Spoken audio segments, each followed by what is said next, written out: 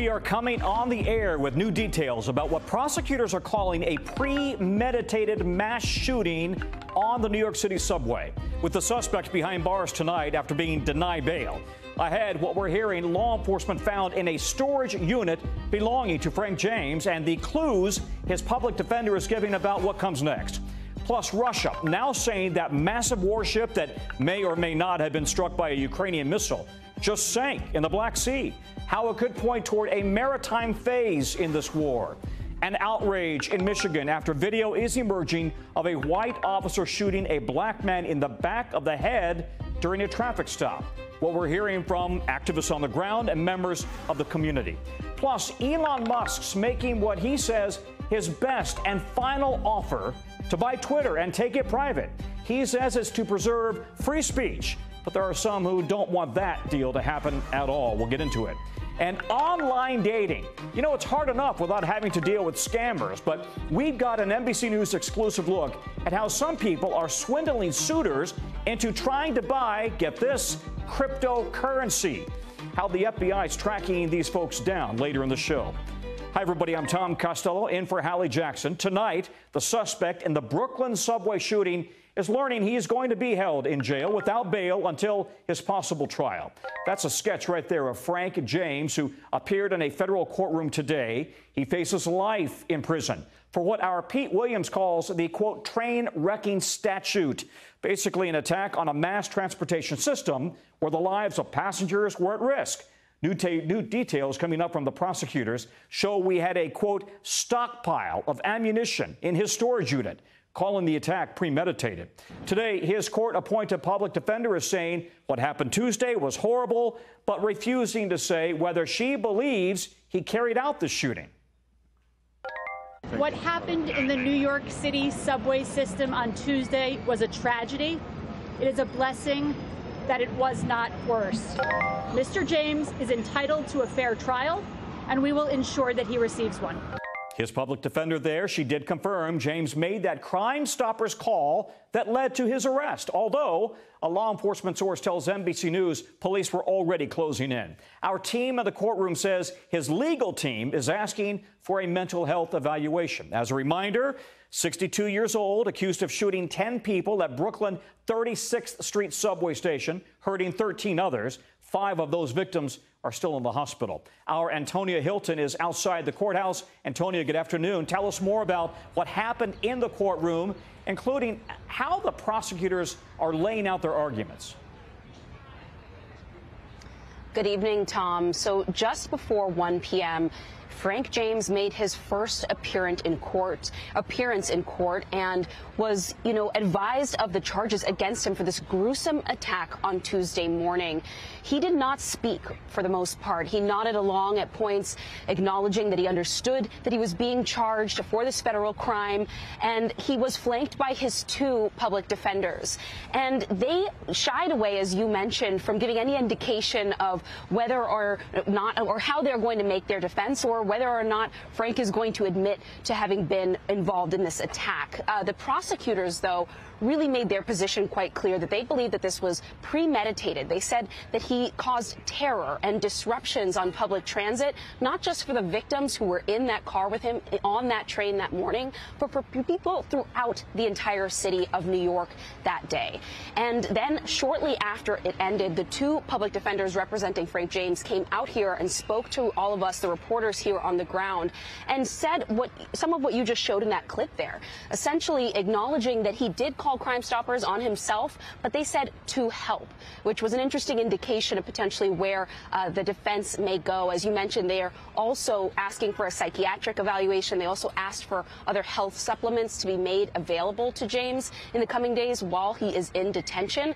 And so it gave some indication of potentially how they may be planning to defend their client, but there's still so much we don't understand about this man and what transpired that morning, Tom. Okay, so we know about the federal charge right now, but is James expected to face any New York State charges as well? that's very possible. So he has this one charge now. State charges are possible. To give an example of what that could look like, it would look like potentially, a charge for bringing firearms across state lines. But this one charge that he's currently facing, if convicted, would likely lead to him already being behind bars for the rest of his life, Tom. Okay, Antonia, thank you. Antonia Hilton in New York City. Turning now to Ukraine, where just moments ago, Russia is saying a missile cruise ship that's been on fire all day in the Black Sea just sank while being towed to a port. Here's a look now at some old video of that ship. Ukraine says its forces attacked it with missiles just off the coast of Odessa, and they're claiming it is a major win. Russia's Ministry of Defense is just blaming it, though, on a fire on board. That's as the attacks are ramping up in eastern Ukraine, like in Kharkiv. You can see the damage there with what appear to be homes completely blown out by the shelling. Ali Rusi is in Lviv. And Ali, the Pentagon's John Kirby told us today that Russia's naval impact on the war so far has been limited. So give us the Ukrainian perspective. Why would this attack be so important to the Ukrainians? Hi, Tom. Well, there's several reasons for that. First, it's a big boost to the Ukrainian army, to the Ukrainian people, to sink a Russian warship. And of course, that was a flagship. The control and command was on board that ship. You could use ships like that for supplying ground forces. And of course, a ship like that is a massive piece of floating territory for the Russians. You don't usually hear a lot about these ships until they're hit like this. So for a flagship Russian vessel to be at the bottom of the Black Sea right now really doesn't look good for the Russian war effort. It shows that the Ukrainians can outsmart them, hit them with anti-ship missiles, and that the war effort is not going in the direction they want. It's a big embarrassment for them. It's a ship that they were always very proud of, and one that was serving an important purpose for the Russians here. So it's a big morale blow for the Russians and a big boost for the Ukrainians here. Okay, so also the New York Times is reporting that Europe is now moving towards an oil embargo on Russia. And they have been, as you know, struggling to get everybody in lockstep on this issue. So how big of a blow would that be to Russia, and how much of a boost to Ukraine? Well, it's going to be a huge blow to Russia. Look, they supply roughly 40% of Europe's gas. In Germany, that goes up to 50%. And if you want to look at it from the beginning of this war, look, the European Union have given the Ukrainians about $1.5 billion worth of military aid. But in that same time period, they've given the Russians about $60 billion. That's $1 billion a day of buying Russian energy from European money. And that $1 billion a day funds the Russian war machine. It's a lot of money for them to do what they're doing here. Yeah, such a crucial point. Listen, speaking of Russian reaction, we've now got the Kremlin today saying that if the Baltic countries, if they decide to go towards NATO and they are nuclear, that could be a real problem. Finland right now talking about going into NATO. Give us a situation on where that stands right now and how this would impact Vladimir Putin's plans. Look, and it's backfiring badly on Vladimir Putin. This is exactly what he didn't want to happen. The Russian Foreign Ministry in December 2021 put a lot of pressure on Finland and Sweden not to join NATO. They said it would have military and political consequences. And the last thing the Russians want is Finland, which shares a border with Russia, becoming a NATO country, because then U.S. armament could go there. And this is not what Vladimir Putin wanted, but he's pushed these countries into joining NATO because they're scared. They don't want what's happened to Ukraine to happen to them. Yeah, good point. Ali, thank you. Ali Rusi. President Biden coming back from North Carolina, where he was pushing a plan he hopes will help bring down the massive inflation that's costing all of us a lot more for just about everything. He spoke at North Carolina A&T, the largest historically black university in America, promoting legislation the administration says will boost U.S. competitiveness in the tech field. And his speech is coming at a time when manufacturing slowdowns are only worsening the supply chain crisis and pushing prices even higher on food, on gas, on a whole lot more. Here's how President Biden is selling this legislation. Listen here. When we build more in America, we increase economic capacity, and ultimately it helps lower everyday prices for families. That's what we're starting to see. Look around. American manufacturing is coming back. Let's bring in Mike Memoli. Mike, explain how the president thinks Congress can solve the country's inflation problems. This is a big ask. Yeah, that's right, Tom. One of the pieces of legislation that the president is trying to move forward is, it has different names in the House or Senate version that they're trying to bring together at the moment. It's either the CHIPS Act or the Competes Act. The bottom line is trying to deal with one of the major pandemic-related supply chain challenges we have, especially as it relates to semiconductors, advanced manufacturing, these chips that are so integral in everyday life at this point. And what the president is pushing is legislation that would really increase the federal incentivization for these semiconductor chips. We've already seen a number of companies like Intel announcing plans to expand their U.S. operations if this legislation were to pass. And the president went to North Carolina, an area that has seen manufacturing decline in the past, as a place he toured a robotics facility, in fact, where there is a market and a workforce that is ready and willing to take some of these jobs of the 21st century. So building these semiconductor chips and advancing the production of these kinds of materials here in the U.S. will end the need to invest, to depend on China, where we saw some of those supply chain lead to increased prices here at home. But of course, we're still waiting for the House and the Senate to come to an agreement on this framework, and that's really where the proof is in the pudding. Yeah, and fixing the domestic chip supply issue is not going to be overnight. So the White House clearly sees this inflation, 8.5%, is a very big political factor ahead of the midterms, just based on polling. Can you talk about how much is on the line when it comes to voters and their finances? And the voters always blame whatever White House is in power for their pocketbook issues. Yeah, our recent NBC poll and a new CNBC poll today found the same thing, which is that voters are saying that the cost of living is their #1 concern. Now, what has the president really been focused on for the most part in the last month and a half? Ukraine. So much of his private schedule, but also his public schedule, has been dealing with responding to issues overseas. And so it was interesting, Tom, that we saw the president today doing something he hasn't done since November, which is for the second time leaving Washington to have an event about his domestic agenda, talking not just about this piece of legislation, the CHIPS Act, but other actions that his administration is trying to take to lower everyday costs, including the steps he's taken, for instance, on gas prices. It's critical for Biden to get out into the country, especially as he was supporting Democratic candidates, the local congressmen from the area as well, who need this kind of backup from the administration, from the president, to show that they're trying to do everything they can. Okay, Mike, thank you. Mike Memoli. Other news now, Pfizer-BioNTech announcing today that a booster dose of its vaccine is working well in kids ages 5 to 11.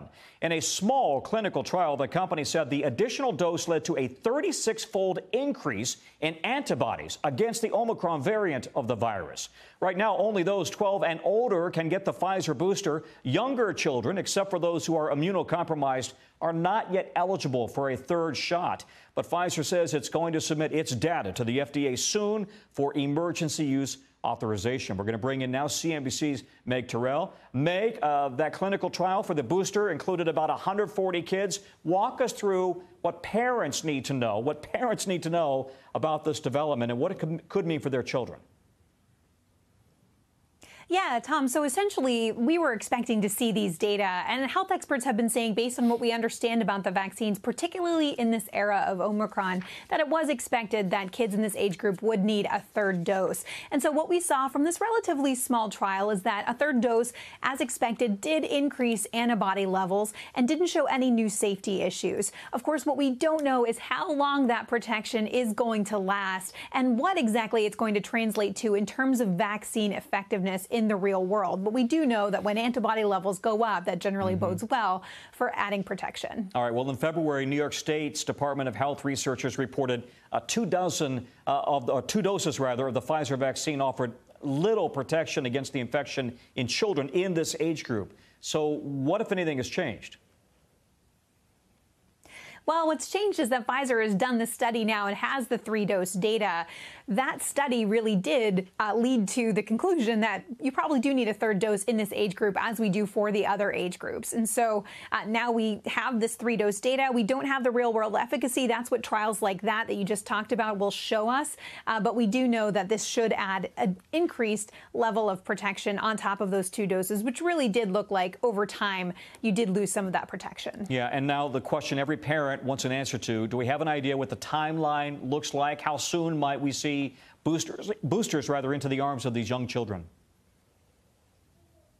Yeah, so as you mentioned, Pfizer's going to be filing within the next few days with the FDA, and then we'll just have to see how quickly the regulators act. Tom, of course, a lot of parents are waiting for data for kids under the age of 5, so the FDA is going to be weighing these things potentially around the same time. We'll just have to see what the timelines look like, but potentially over the next weeks and months. Good. Meg, thank you. Meg Terrell. The parents of a black man shot and killed by a white police officer last week are pleading for justice today, saying their hearts are broken because of the loss of their son. This just one day after the Grand Rapids Police Department in Michigan released disturbing video of the final moments of 26-year-old Patrick La Jolla's life. Listen. Mimi kama mimi nilikuwa natumainia labda mtoto wangu ndo atanisika, lakini cha ajabu and as a parent, I was thinking maybe it was my son who was going to bury me. He will assist at my funeral. But what is so astonishing, I am the one burying my son. Hapa naona sina maisha, nimesikia roho yangu kabisa imevunjika. I see that I have no life. I see my heart being broken. Naomba sheria. I'm asking for justice. Naomba sheria. I'm asking for justice. Naomba sheria. I'm asking for justice. The deadly shooting happened during a traffic stop on April 4th. La Jolla was pulled over and stepped out of the car. Then he tries to run, prompting a struggle between him and the officer. We want to warn you, the video you're about to see here is disturbing. In the moments before the shooting, the two appear to fight over the officer's taser, which the officer seems to have unholstered. The officer yells at La Jolla multiple times, "Drop it." Then the officer shoots him in the back of the head. Portions of the video were blurred by the police department for privacy. The officer has not been publicly identified and is on paid leave as state police now conduct the investigation. The city's police chief says the department is committed to operating with full transparency and accountability to make sure justice prevails. His words. Megan Fitzgerald joins me now. Megan, activists who are frustrated, some of them grieving, are saying that La Jolla's death comes after years of inaction on policing issues. Talk to us about what's been happening in that city in particular. Yeah, Tom, that's absolutely right. These protesters are frustrated. They say that they have been sounding the alarm, so to speak, for years on instances where they say police have not been treating the public right. They refer to many incidents, including in 2017 when officers were trying to locate a middle-aged woman and ended up putting in handcuffs an 11-year-old girl and holding her at gunpoint. The officers in that situation weren't held accountable. They also refer to just months earlier and how officers held at gunpoint these teenage boys who were innocent. And then most recently in 2020, they say that there are many complaints there of the way in which these officers were treating these protesters as they took to the streets. And here we are again, they say, in another scenario that they believe could have been avoided, Tom. Yeah, the city manager of Grand Rapids has warned that the videos would lead to expressions of shock, of anger, of pain. Some downtown businesses, I guess, have boarded up their storefronts, and there are concrete barricades in parts of the city with police around them, and those barricades around police headquarters. Have we heard yet from activists? But what others are we hearing? Who else are we hearing from in the community? Yeah, so Tom, you know, to what you just talked about, we talked to city officials and they say they did that out of an abundance of caution. But at the moment, everything has remained peaceful, and that's what these protesters are calling for. They don't want to detract from the message that they're trying to send out. They want meaningful change within the police department. They want justice, they say, for Patrick La Jolla. They want to make sure that this officer is held accountable for these actions, they say. And so any looting or violence they fear would take away from that message, because many protesters, we hear them saying time and time again that enough is enough, Tom. Yeah. Michigan State Police, I guess, are going to hand over their findings in this investigation to the Kent County prosecutor, who will ultimately decide if the officer faces criminal charges. What kind of evidence, though, are they looking for, and how long could this process take? Well, as far as the timeline is concerned, that we don't know. We did talk to the police chief yesterday of Grand Rapids, and he says that this is still in the early stages of the investigation. We know that the Grand Rapids Police Department is conducting their own internal investigation. Of course, it's the Michigan State Police that is leading the investigation. They're going to be combing through every frame of video. We know that there were 4 different videos that were capturing the images leading up to the shooting, showing different angles. They're going to be going through that.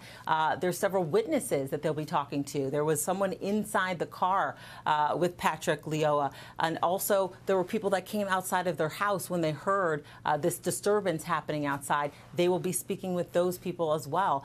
As far as naming this officer, the chief was clear. He said, look, I'm not willing to release his name unless he is charged. And at this point, there's no indication of when we will learn whether or not charges will be brought against him. Okay. Tom. Megan, thank you. Megan Fitzgerald.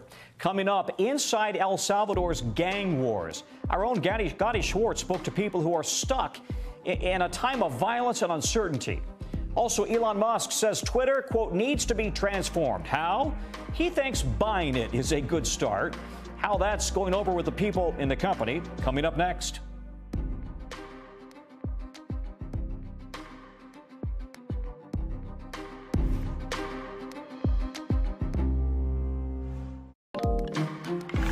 Happening right now, Twitter is reportedly holding an all-hands meeting with employees to discuss Elon Musk's offer to buy the company. Musk spoke out just a few hours ago at the TED 2022 conference, saying he wants to buy Twitter for the sake of free speech and democracy. Here he is. I'm not saying that I have all the answers here, but I do think that we want to be just very reluctant to delete things and have just be very cautious with permanent bans. Timeouts I think are better than sort of permanent bans. Of course, President Trump was permanently banned. Last month, Musk became Twitter's largest shareholder. He later agreed to join its board of directors, a move that was quickly reversed in just a matter of days. Musk is offering $54 per share. That would value the social media giant at north of $40 billion. He says this is his best and final offer. And if it's not accepted, he'll need to reconsider his options and position as a shareholder. Let's bring in CNBC's Julia Borston to talk about this. Julia, I watched this whole thing. He also said he does have a plan B, but he wouldn't talk about it. Do you have any idea how this offer is going over with the board of directors right now? And what are we to make of his veiled threat? A plan B, but he won't talk about it. Well, I think there's also the veiled threat that he's going to walk, and then that would send Twitter shares lower. There are so many different factors at play here, but there have been multiple reports that the board is not happy about this offer. Twitter already had to deal with an activist investor in Elliott. They have a new CEO who only started a couple of months ago. Investors, the public is really not familiar with this new CEO, Parag Agrawal, and they have a plan in place. The company has laid out some very ambitious goals, targets they want to hit, both in terms of revenue and in terms of users. And the company feels like they have a plan in place to get there. This is a lot about introducing new potential revenue streams through subscriptions, making the whole product easier to use, a safer place with less harassment. And these are all things that the company felt good about. The fact that Elon Musk wants to come in there, he has said very publicly that he's opposed to Twitter being ad reliant. And of course, well over 90% of Twitter's revenue is from ads. So there are a lot of questions about what Twitter would actually look like if Elon Musk were in charge. And I think that's one reason why we could expect some pushback from the board. And it's worth noting the board could take this company and offer it to other potential suitors. Yeah, he is the richest person in the world, and he's put up what some say is a good offer, but others make the point, listen, $54 a share when the stock has traded in the 70s in the past 12 months may not be a great offer, actually. So give us a sense of, if this doesn't come together, and by the way, if he were to make the deal happen, he'd have to sell some Tesla shares to make the Twitter deal work. So both stocks sank today on Wall Street. Where does this go from here? Do you get any sense of how the employees are reacting to this? Well, look, I'm sure we'll get some leaks from the employee meeting, but I think the hilarious thing about this week is this was supposed to be a focus week for Twitter employees. They had Monday off, and this week was supposed to be low on meetings so employees could focus on their longer term projects. And I'm sure when they woke up this morning and saw this news, they thought this isn't a very good way to focus. I mean, there are any number of ways this could play out. I think that there are also the regulatory hurdles and the fact that Musk did not necessarily file his SEC filings explaining when he had bought certain numbers of shares, and there's going to be an investigation into that. So there are many different hurdles that have to that he would have to jump over in order to bring this deal to completion. But we could expect the board to see if there are any other companies such as Salesforce, which have been interested in buying Twitter in the past, see if they would perhaps be willing to buy more. There's been some speculation that a private equity firm might want to come in. And there's also this thing called a poison pill that the company could adopt to help protect them from this kind of hostile bid, if you will, from an Elon Musk. He really did allude to the fact that this isn't about, it's not necessarily a money-making deal. It's more about his passion for Twitter. And he loves Twitter. He loves the tweets. And he's all in on this. You know, we don't want to silence anybody at all ever on Twitter. Yes, he is all about making Twitter the open, free, the global town square, as Twitter has often described itself. But what was interesting is in that TED interview, he made it very clear this was not about him turning a profit. And so that raises the question of if he's going to look for a financial partner to come in and help buy out this company, how are they going to be operating this company? If it's not going to be, say, reliant on advertising, how many subscribers will they really be able to get? And his lack of interest in profitability, his interest in perhaps running it more like a nonprofit, does raise questions about which type of financial partner would be willing to join him on this. Because you're right, he could pay for this himself, but he would have to sell some Twitter shares. Yeah. I'm sorry, some Tesla shares. Tesla shares. Right. Tesla shares. Julia, thank you. Nice to see you. Thank you very much. Julia Borston. All right, let's get you over to the 5 things our team thinks that you should know about tonight, dinner hour. Number 1, a British national was convicted today for his role in an ISIS hostage scheme over a decade ago that led to the death of 4 Americans. Al-Shahi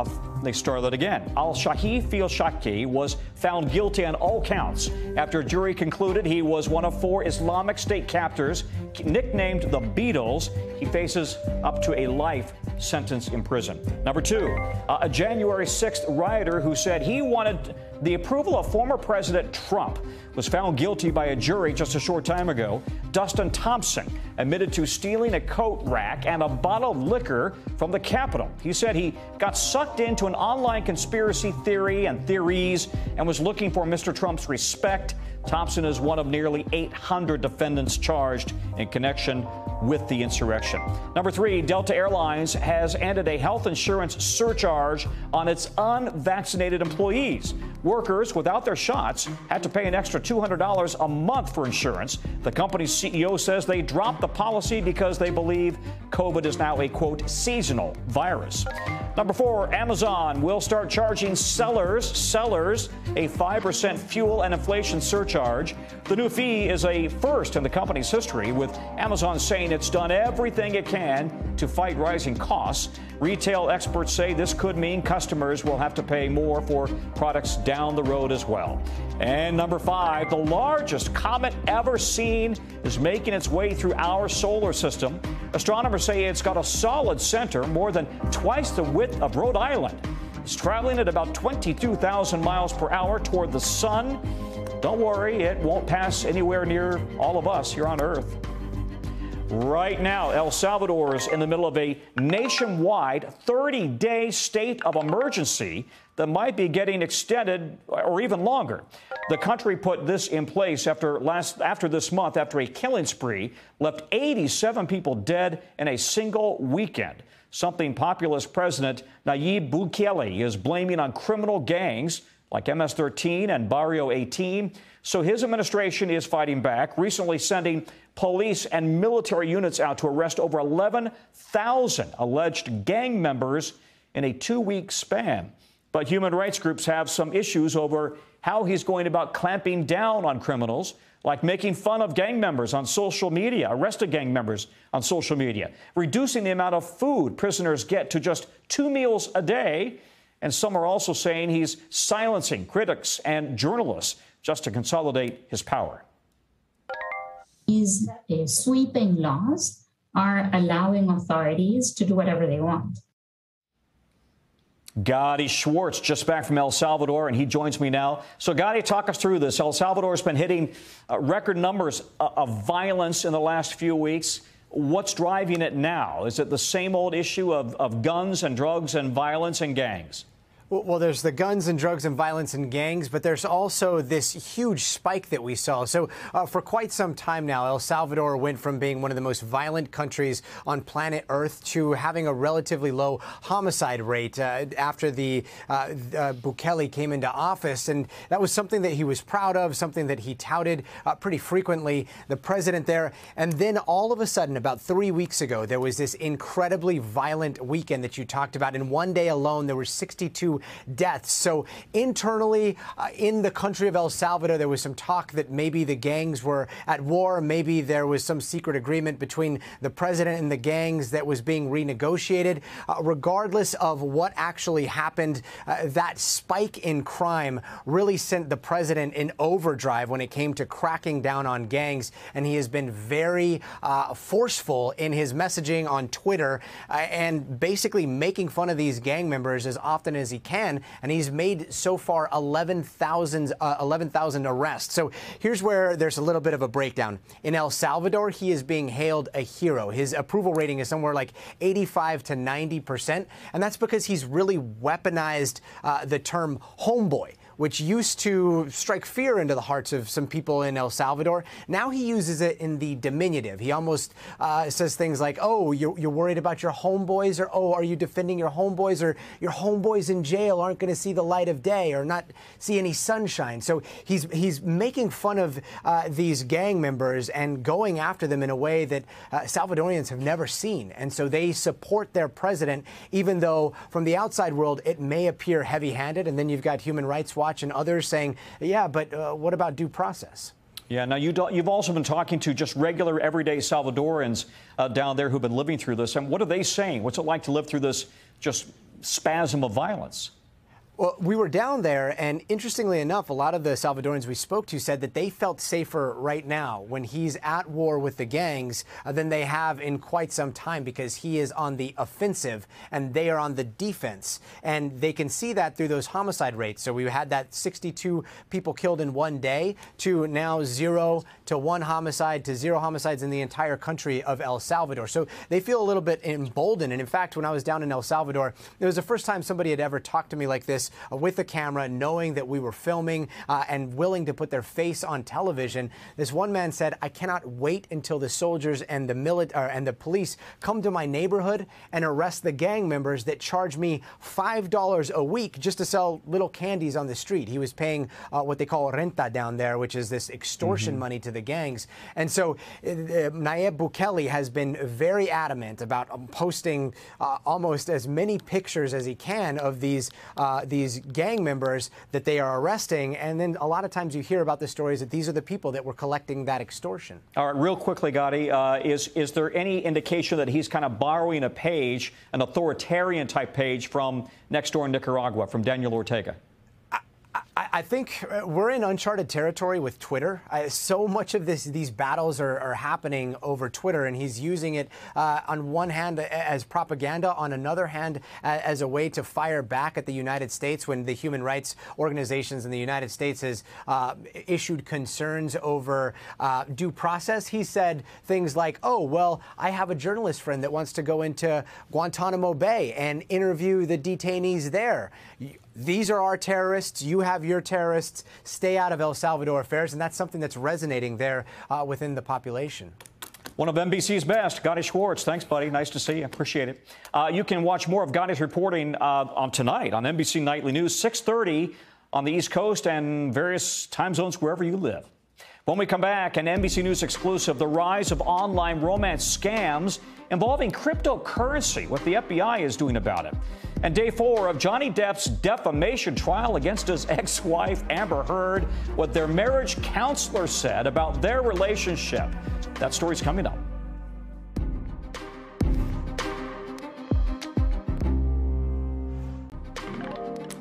Dysfunctional and volatile. That's what Johnny Depp and Amber Heard's former marriage counselor had to say about their relationship in a Virginia courtroom today on day 4 of this high-profile defamation trial. Laurel Anderson called the two actors mutually abusive. In a recorded video deposition to the jury, the former couple started seeing her back in 2015. Depp is suing Heard for $50 million, saying his ex falsely portrayed him as a domestic abuser. Heard is countersuing Depp for $100 million. She wrote an op-ed in the Washington Post back in 2018 after their divorce about being a domestic abuse survivor. Heard never mentioned Depp by name, but his lawyers argued it was clear the piece was about him and that it ruined his reputation. Guad Venegas has been following all of this for us. Guad, good afternoon, good evening. Tom, this is the first time we hear these details from the doctor in this video, the deposition of Dr. Anderson. Very interesting because she would look at her notes and also talk from a recollection of these sessions that she had with a couple years ago, talking about a lot of the things that triggered these arguments. So, of course, this would be according to what the couple told her. She talked about Amber Heard admitting that she was triggered whenever she felt disrespected by Johnny Depp, and also whenever Johnny Depp would try to leave an argument. According to the doctor, Amber Heard admitted to physically striking Johnny Depp when she felt disrespected. Now, she also talked about an incident where Amber Heard had sent her a photo showing bruises and later came in person and showed her those bruises. Now, again, as you mentioned, the doctor did say that the couple had bad communication skills and they were in a mutually abusive relationship, also adding that the communication was so bad that during these sessions, Amber Heard would often interrupt Johnny Depp, even using the words that she spoke like a jackhammer or like rapid fire. So they had to work a lot on this communication. Once again, the doctor saying that they were in this mutually abusive relationship. Okay, we also heard from Heard's former assistant, and she had a lot of details about her old boss. What kind of insights did she offer into Depp and Heard's relationship? Right, Tom. So Kate James, who worked for some time with Amber Heard as her assistant, now shared a lot of details of her relationship with Amber Heard. Let's be clear, she didn't share many details of the relationship itself that Johnny Depp and Amber Heard had, but we learned a lot about what James said was the way Amber Heard treated her. She said that Amber Heard was verbally abusive in several locations. She also said she was often intoxicated. She recalled an incident where she said Amber Heard was yelling at her so close, only a few inches away, that she was spitting in her face. And James also added that she did not believe that Johnny Depp mistreated Amber Heard.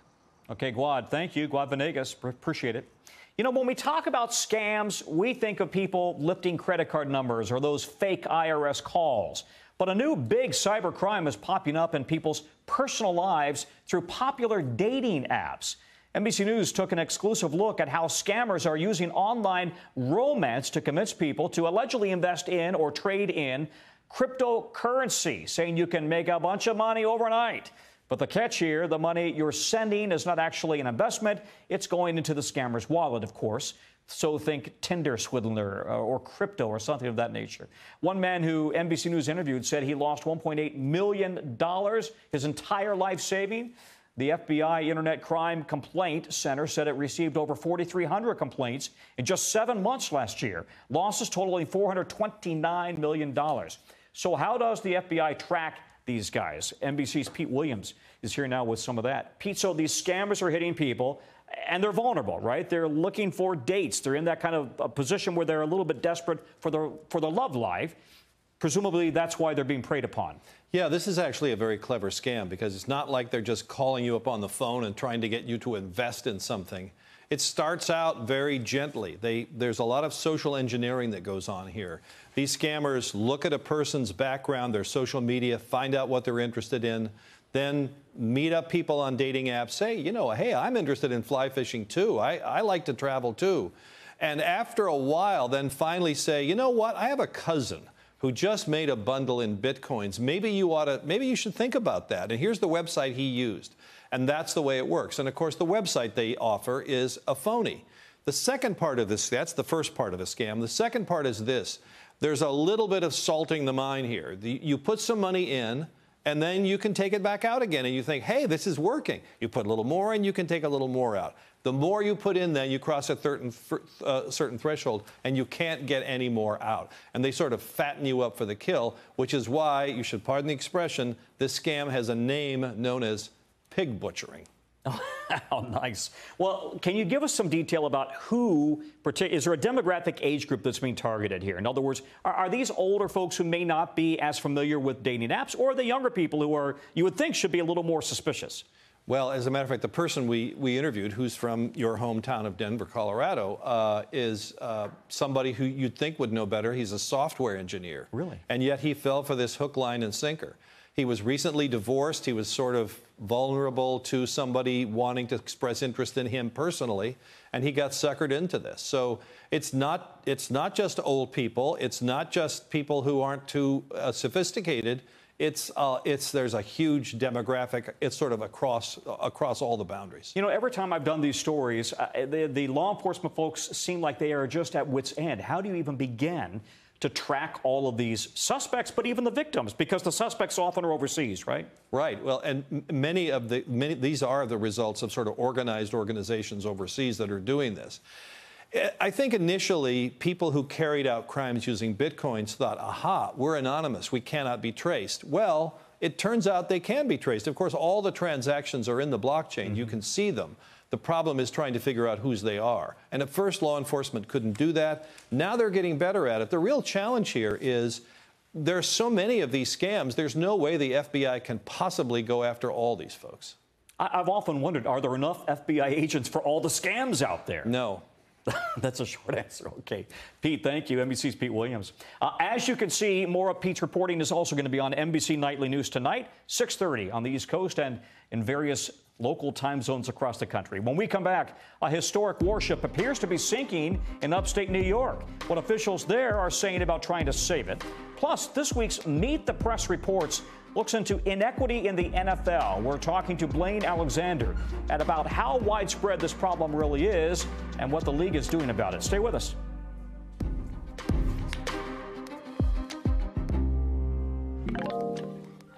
NBC News covers hundreds of stories each day, and because you couldn't possibly read, watch, or listen to them all, our bureau teams have done it for you.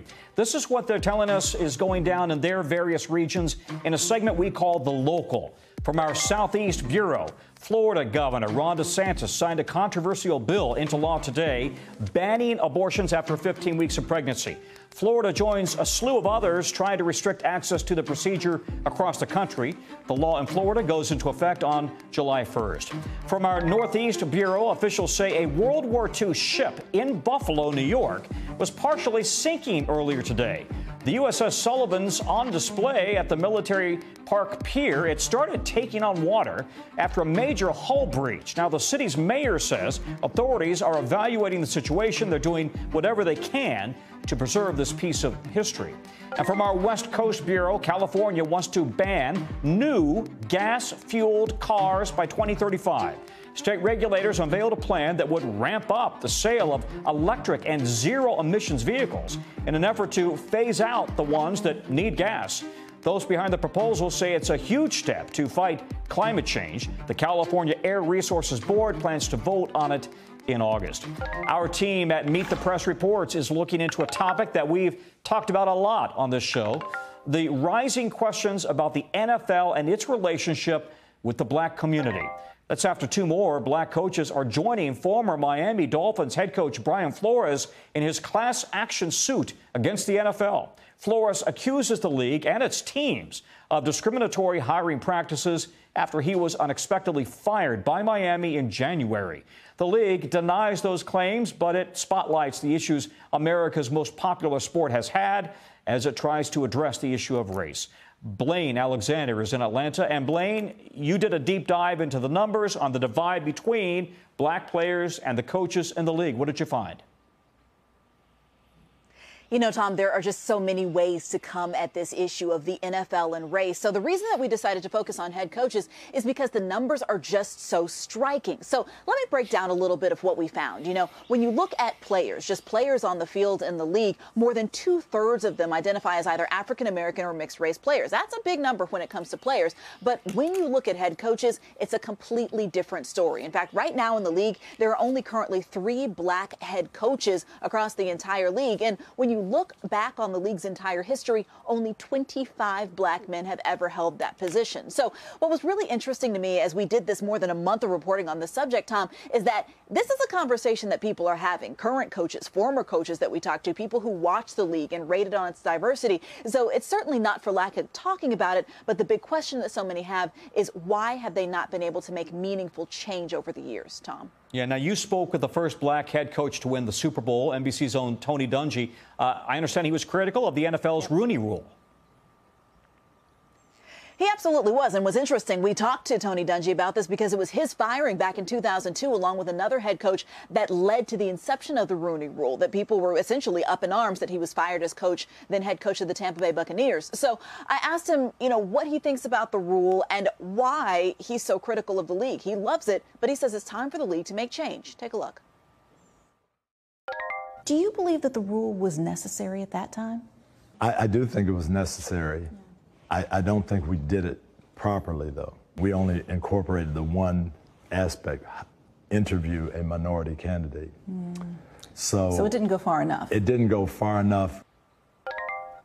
And so, Tom, he essentially said that what it came down to in practice was just kind of a checking of the box type of thing. And since its inception, the rule has expanded. You have to now interview 2 candidates of color. It includes coordinator positions, GM. But again, other people that I talked to said it still doesn't go far enough. And one thing I want to point out here is that the power comes down to the owners. It's not the league. It's not the league office, but it comes down to the owners of the clubs. They're the decision makers, and they say that's where the minds need to change. Yeah, and checking those boxes can come off as just pro forma. What is the NFL saying about its plans to address these issues? We know they're pushing back on the Flores lawsuit. Quick response to the Flores lawsuit. They say that it's without merit. They say that they're going to defend themselves and that diversity is the core of everything they do. But when it comes to this, they've just instituted a new diversity advisory committee that's going to look at hiring practices across the league and make recommendations. We reached out to the NFL a number of times for this story, asked to speak to some of those committee members. They said they're not open to letting them speak yet because the committee hasn't met as a group, but they're open to it possibly in the future, Tom. Blaine, it's always great to see you. Thank you. Blaine Alexander reporting from Atlanta today. You can watch more of Blaine's story on Meet the Press Reports, race and football, how reforms fall short. That's tonight right here on NBC News Now, 10:30 p.m. Eastern, and tomorrow on demand on Peacock. That's a wrap for this hour. We'll have more for you right here tomorrow, same time, same place. Coverage on NBC News Now picks up right now.